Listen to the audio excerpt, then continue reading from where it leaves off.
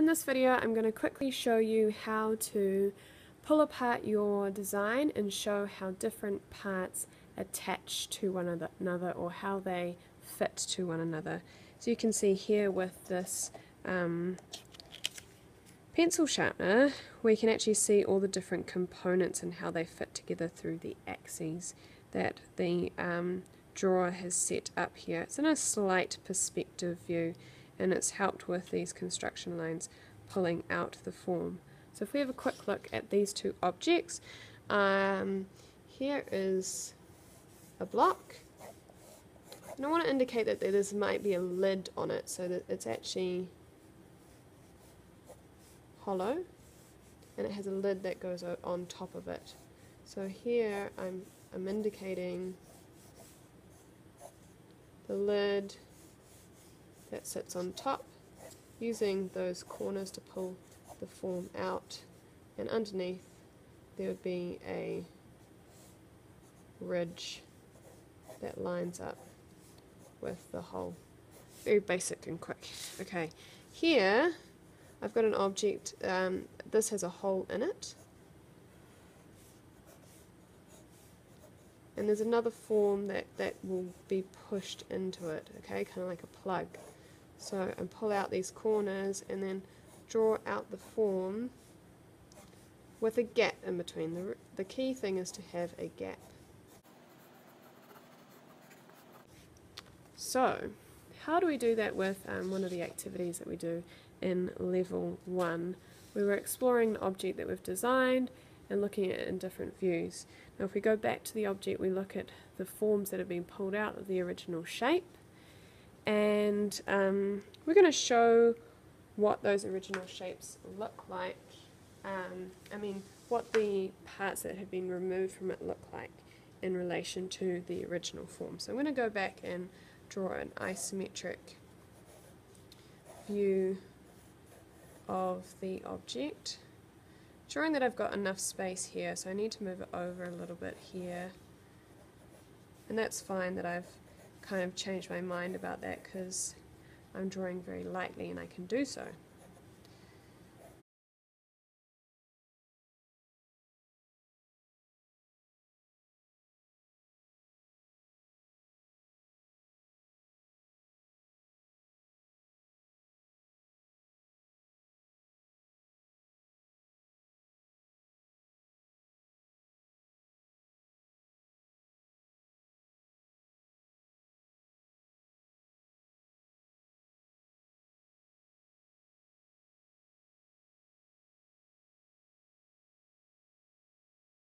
I'm going to get my axis, pull out this bottom form here so I can draw it out here with the gap.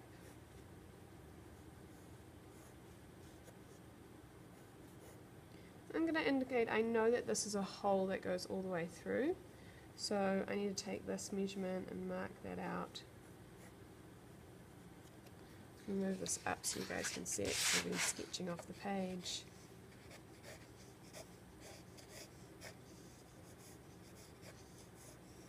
And then this form here, I'm going to cut it up into two because they're two different depths. So one goes a third of the way back and another part goes back 2/3.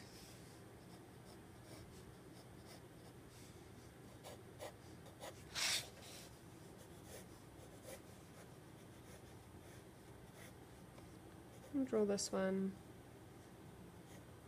here, so we're kind of overlapping, so that edge is going to go down here.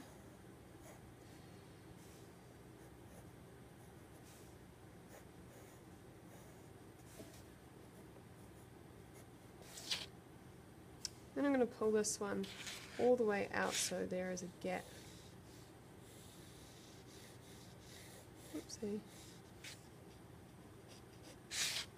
There's going to be a gap between it. It might overlap this other object, which is okay. Maybe I will pull it out further.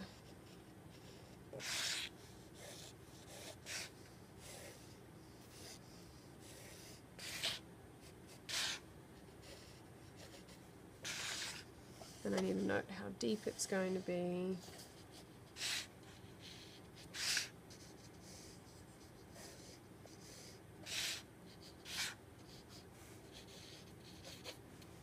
So these are the three shapes. I'll darken them in so you can see them.